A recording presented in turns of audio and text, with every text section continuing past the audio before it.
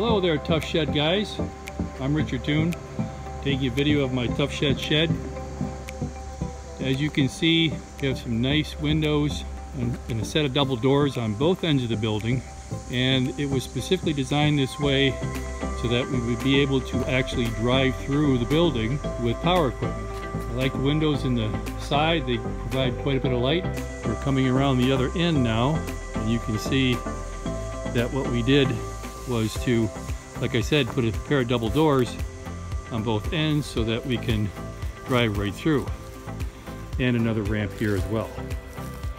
So inside, nothing necessarily spectacular. I have one light in here so I can see what I'm doing once in a while, but lots of storage capacity with all the kind of stuff that I usually use.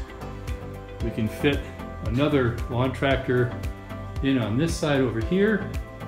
Plenty of room for storing ladders, even up above storage if you need to, because these trusses will hold quite a bit of weight as well.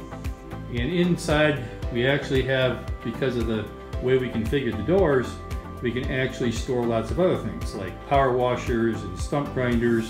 This is a leaf vacuum here, another DR string trimmer. This is the snow blower for the lawn tractor. That's a log splitter there.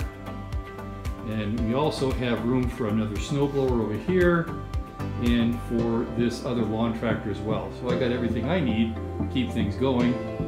So that's pretty much it, guys. Just wanted to share with you how we use our particular Tough Shed, and I would say we're pretty pleased with the product. Thanks.